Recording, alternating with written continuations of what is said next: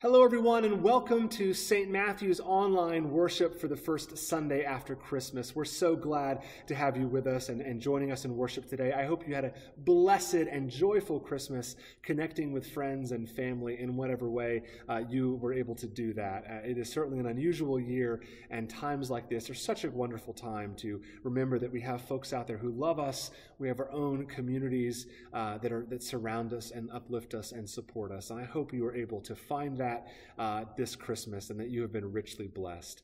I don't have a whole lot to announce to you today. Just a reminder, we are online only today. Of course, if you're here joining us, you are in the right place.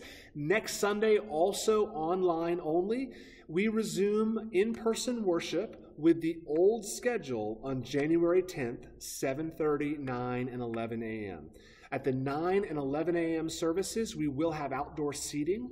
And we plan to continue to offer that as long as is necessary, and we are able to do that certainly through the month of May.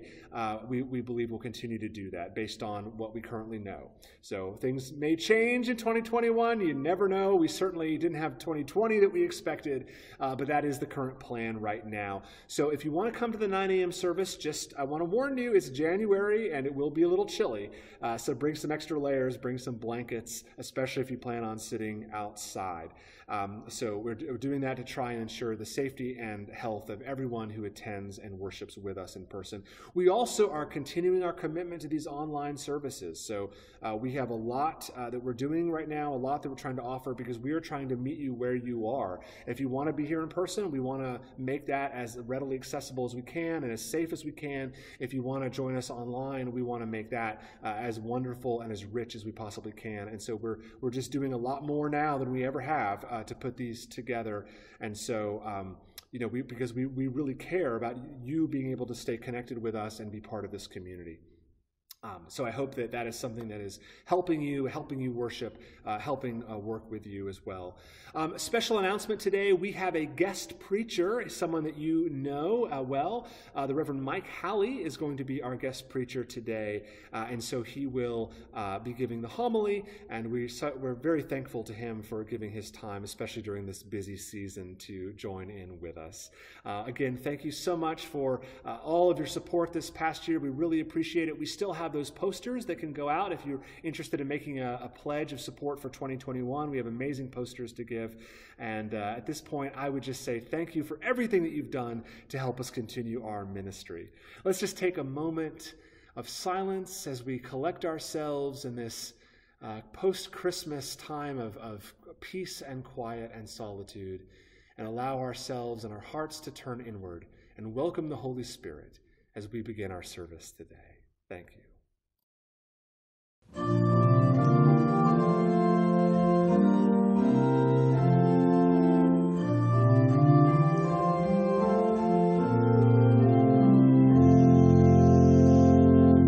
Once in royal David's city stood our lowly cattle shed, where our mother laid her baby in a manger for his bed. Mary was that mother mild, Jesus Christ, her little child. He came down to earth from heaven, who is God and Lord of all, and his shelter was a stable, and his cradle was a stall.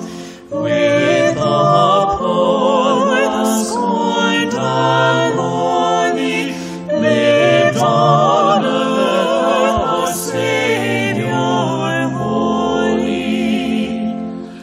And our eyes at last shall see him through his own redeeming love.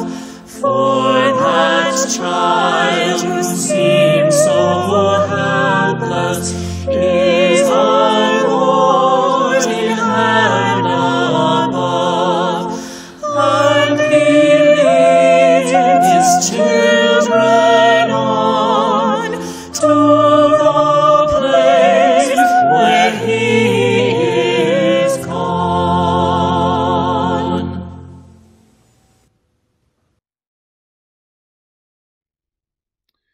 Blessed be God, Father, Son, and Holy Spirit, and blessed be his kingdom now and forever. Amen. Almighty God, to you all hearts are open, all desires known, and from you no secrets are hid. Cleanse the thoughts of our hearts by the inspiration of your Holy Spirit, that we may perfectly love you and worthily magnify your holy name, through Christ our Lord. Amen.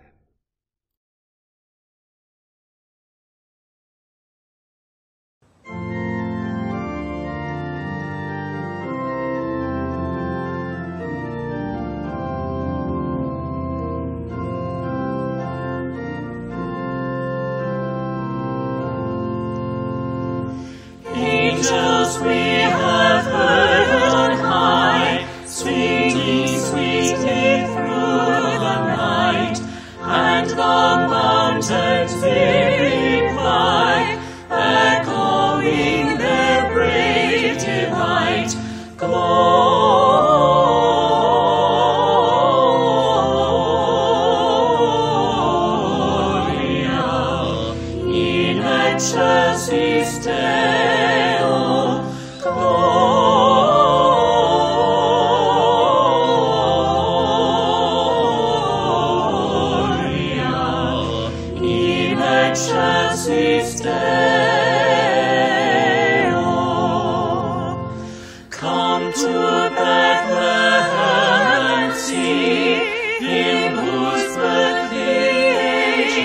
sing.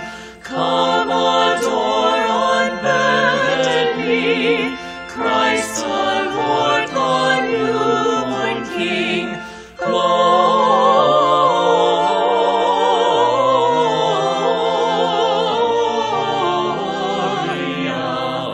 in excelsis Deo. Gloria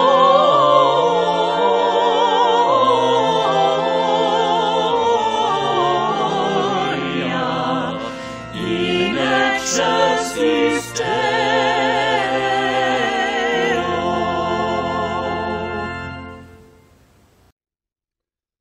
The Lord be with you, and also with you. Let us pray. Almighty God, you have poured upon us the new light of your incarnate word. Grant that this light, enkindled in our hearts, may shine forth in our lives. Through Jesus Christ our Lord, who lives and reigns with you in the unity of the Holy Spirit, one God, now and forever. Amen. A reading from Isaiah. I will greatly rejoice in the Lord. My whole being shall exult in my God. For he has clothed me with the garments of salvation. He has covered me with the robe of righteousness. As a bridegroom decks himself with a garland, and as a bride adorns herself with her jewels. For as the earth brings forth its shoots, and as a garden causes what is sown in it to spring up, so the Lord God will cause righteousness and praise to spring up before all the nations. For Zion's sake I will not keep silent, and for Jerusalem's sake I will not rest, until her vindication shines out like the dawn, and her salvation like a burning torch. The nations shall see your vindication, and all the kings your glory. And you shall be called by a new name that the mouth of the Lord will give. You shall be a crown of beauty in the hand of the Lord, and a royal diadem in the hand of your God. Hear what the Spirit is saying to God's people. Please join us in reading Psalm 147. Hallelujah! How good it is to sing praises to our God. How pleasant it is to honor him with praise. The Lord rebuilds Jerusalem. He gathers the exiles of Israel. He heals the brokenhearted and binds up their wounds.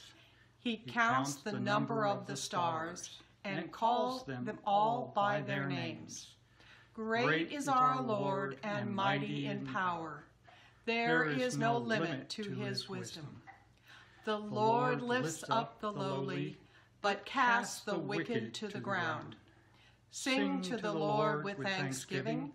Make music to our God upon the harp. He covers the heavens with clouds and prepares the rain for the earth. He makes grass to grow upon the mountains and green plants to serve mankind. He provides food for flocks and herds and for the young ravens when they cry. He is not impressed by the might of a horse. He has no pleasure in the strength of a man. But the Lord has pleasure in those who fear him, in those who await his gracious favor. Worship the Lord, O Jerusalem. Praise your God, O Zion. For he has strengthened the bars of your gates. He has blessed your children within you. He has established peace on your borders. He satisfies you with the finest wheat. He sends out his command to the earth, and his word runs very swiftly. He gives snow like wool. He scatters hoarfrost like ashes. He scatters his hail like breadcrumbs. Who can stand against his cold? He sends forth his word and melts them. He blows with his wind, and the waters flow. He declares his word to Jacob, his statutes and his judgments to Israel. He has not done so to any other nation. To them he has not revealed his judgments. Hallelujah. A reading from Galatians. Now before faith came, we were imprisoned and guarded under the law until faith would be revealed. Therefore, the law was our disciplinarian until Christ came, so that we might be justified by faith. But now that faith has come, we are no longer subject to a disciplinarian.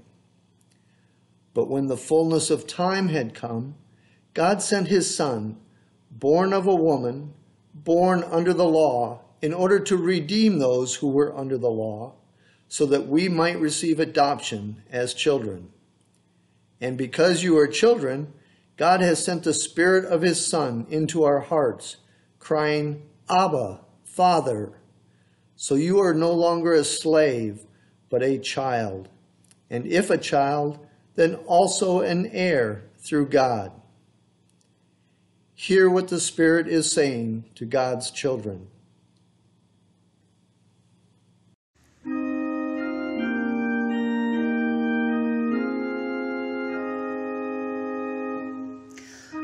Of the Father's love begotten,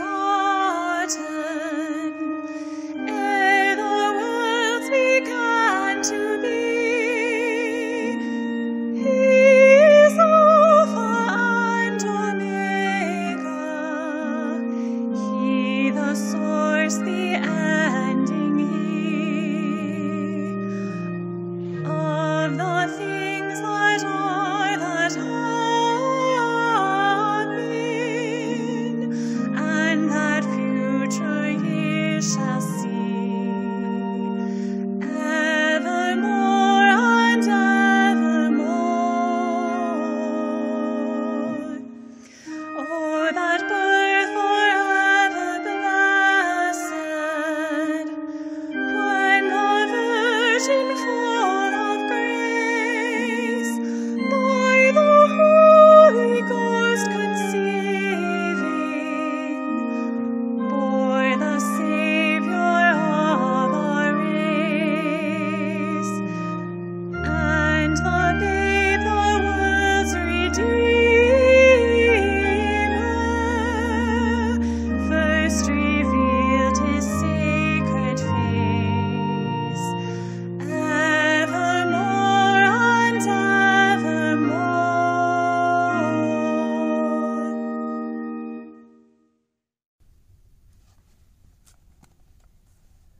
The Holy Gospel of our Lord Jesus Christ according to John. Glory to you, Lord Christ. In the beginning was the Word, and the Word was with God, and the Word was God. He was in the beginning with God. All things came into being through him, and without him not one thing came into being. What has come into being in him was life, and the life was the light of all people. The light shines in the darkness, and the darkness did not overcome it. There was a man sent from God, whose name was John. He came as a witness to testify to the light, so that all might believe through him. He himself was not the light, but he came to testify to the light. The true light, which enlightens everyone, was coming into the world. He was in the world, and the world came into being through him, yet the world did not know him. He came to what was his own, and his own people did not accept him. But to all who receive him, who believed in his name, he gave power to become children of God, who were born, not of blood or of the will of the flesh or of the will of man, but of God. And the Word became flesh and lived among us, and we have seen his glory, the glory as of a Father's only Son, full of grace and truth. John testified to him and cried out, "This was he of whom I said, 'He who comes after me ranks ahead of me, because he was before me.' From his fullness we have all received grace upon grace. The law indeed was given through Moses. Grace and truth came through Jesus Christ. No one has ever seen God. It is God, the only Son, who is close to the Father's heart, who has made him known." The Gospel of the Lord. Praise to you, Lord Christ. Hello and good morning and welcome to St. Matthew's this beautiful morning. I hope and trust that everyone has been safe and enjoyed your Christmas holiday and found joy in any way that you could, to whether it was Zoom or whether it was on the chance that you were able to be together with some loved ones. I hope that it was a joyous occasion for you. We wait and go through Advent, and that day finally comes, and it seems to me that it just flies by with all of the preparation, with all of the prayers and lighting of our Advent candles and the preparation of the Christ child, and poof, it goes by like lightning. But I hope that you took the time to be able to really enjoy and reflect on the birth of Christ, because that's what it's all about. I know that this year with COVID has been a really tough year for many of us, both physically and financially. I know that I, for one, am looking forward to 2021, and it's coming around very soon. And I'm going to be saying goodbye 2020 and welcome 2021. And I, for one, and I hope you are too, praying for renewal, praying for health, praying that all of those people who get immunized or not, but that the disease can be able to start ebbing down while we ramp up our lives with renewal and hope. Yes, I am, for one, looking very forward to 2021, and I hope that you have a very safe and happy New Year. And we will be ringing in a big way and putting aside the toughest year ever. I also hope that you had the chance on Monday night to be able to see the Star of Jerusalem. Wow. Can you believe it hasn't been around for 800 years? First time in 800 years on Monday night, on the winter solstice, no less, on December 21st. We got to be able to glimpse that bright star, the same star that was at the time of Christ, was the star of Bethlehem that shone so bright when Christ was born in that manger. And we got to be a part and to witness what that light might have looked like on that Christmas night 2020 years ago. I just think it's amazing, and I hope you were able to take a glimpse of it wherever you might have been. But it's that light that is the main thought, the main metaphor that I want to be able to bring to you this morning in my sermon. From the Gospel, we read that what has come into being in him was life, and the life was the light of all people. The light shines in the darkness, and the darkness did not overcome it. That part of the Gospel really rang true for me as I started preparing the sermon. I know that many of you have had the darkness, maybe in the form of depression, maybe in the form of loneliness, maybe in the form of ill health, but the dark has tried its very best to overcome us. But it is the light, just like in the Gospel this morning. It is the light that brings the hope of Christ, that brings the life of Christ, because Christ, as we read in the Gospel, was the light for all of us to be able to conquer the darkness. I don't know that I've prayed as much as I've prayed this year, and I've welcomed the light of Christ into my soul and spirit, and I'm sure that you've had the same experience, that you've done the very same thing. because the light of Christ is what permeates and breaks through the darkness. Whenever I was feeling a little down, or I went to check on people that were ill in a safe, socially distant manner, and all this isolation, it really was very difficult to be able to provide the love and support that I normally would, but from a distance, or from Zoom, or from a window. But we made do. And most of you, I'm sure, had the very same experience of seeing your families from a distance, or doing a drive-by, or whatever it took to help people, families and friends, to remember that the light of Christ is something that you have to bring into your soul and spirit to break the darkness, to take away that depression or loneliness, and then being able to transfer that in our day-to-day lives and the way that we work or try to help with people.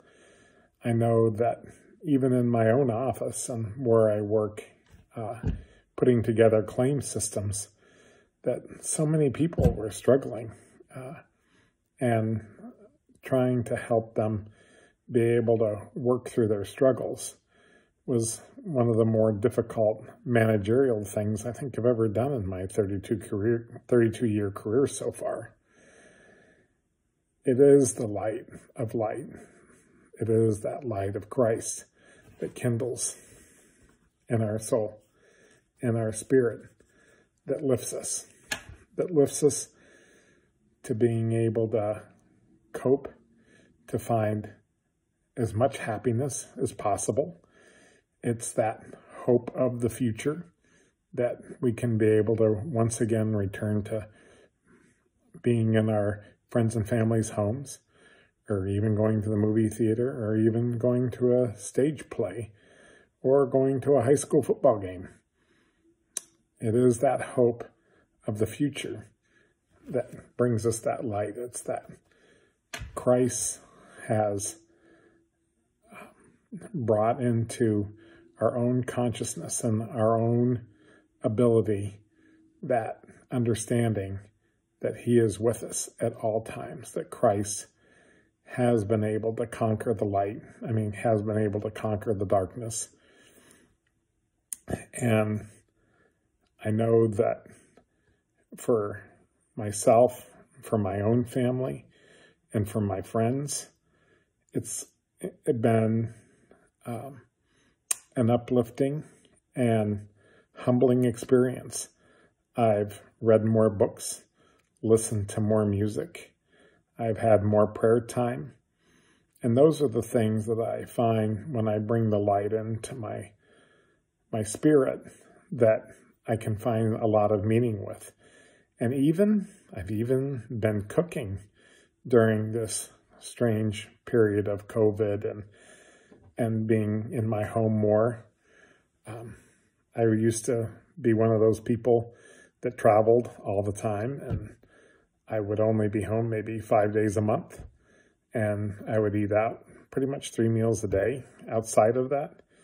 And going into restaurants now, no, I don't go inside a restaurant that's crowded or has a lot of people. Instead, I look for the restaurants that have patios. Now, in December, patios with heaters. But this summer, just sitting outside, even though it was hot, was a nice way of being able to wind down and still have that social experience with people in my own bubble, in my own COVID bubble. But that's where we've all been able to adapt, and we've all been able to be grateful for what Christ does bring into our lives, and knowing that he's walking with us. This year, I have had a number of people that have found different ways of being able to manage and navigate 2020. And boy, there's been a lot of walking and hiking and enjoying the outdoors among my friends.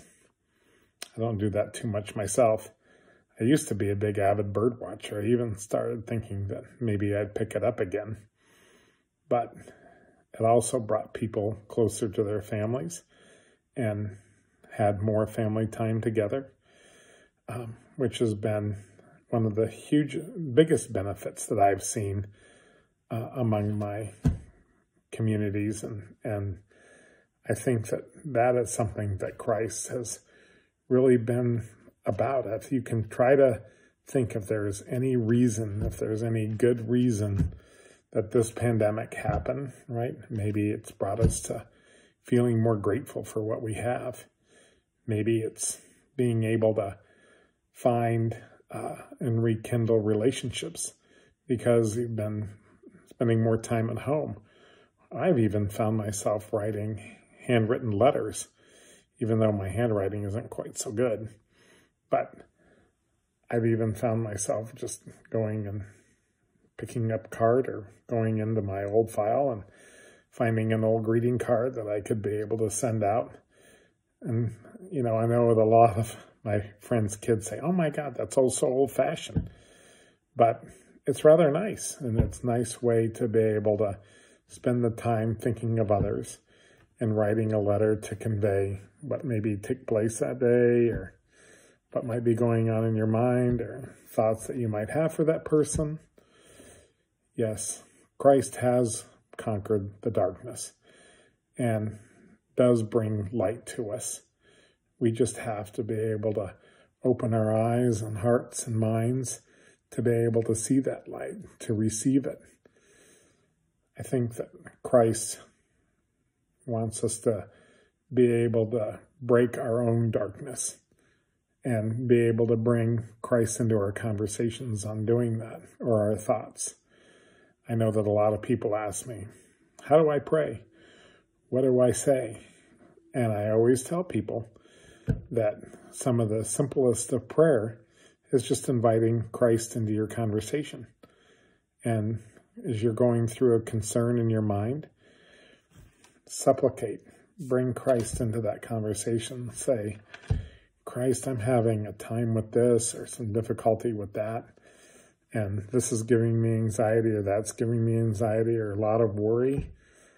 And so I've noticed that as this holiday period started coming, when we first started Advent, that there was a lot of tired and weary people from whatever has brought them to that tiredness and weariness. But I've always said to people, have faith, bring hope into your world.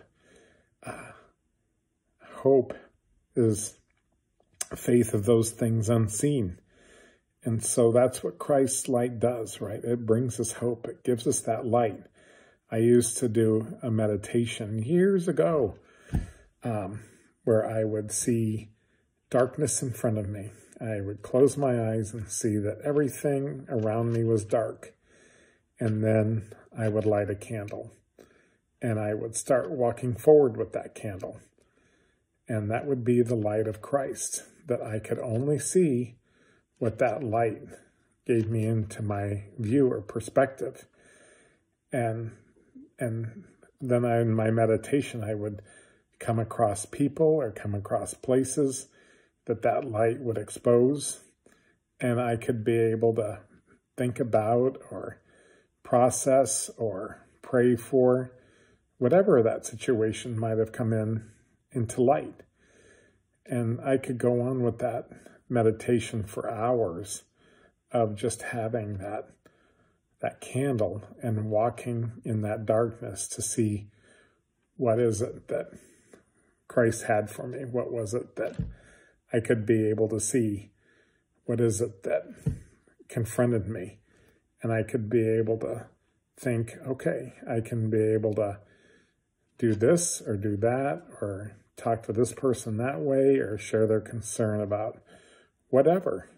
But it's a meditation that I strongly recommend for you in this time. And so the other thing I would recommend or suggest is being able to use more natural light, right? Light a candle. find that peace and understanding.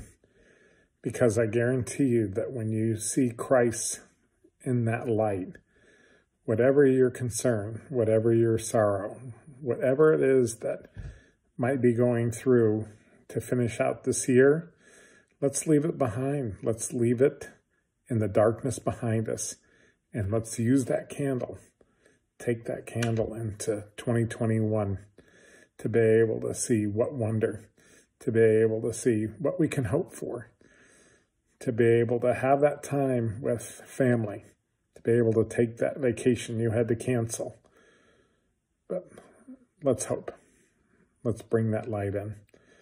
Bring that candle in so that you can be able to view what it is in front of you with Christ, and knowing that that light is Christ piercing the darkness.